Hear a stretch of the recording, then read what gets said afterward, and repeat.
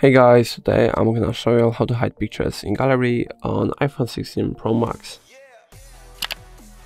Firstly, go into Photos, now tap on the picture that you would like to hide, tap on the three dots upper corner and now tap on Hide. Hide photo. And now to access the hidden photo you have to scroll to the very bottom and now go into Hidden. Now type in your passcode and here's the picture that I have just hidden.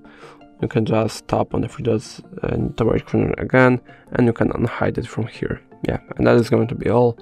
If I helped you, please leave a like and subscribe, and if you have no questions, let us know in the comments.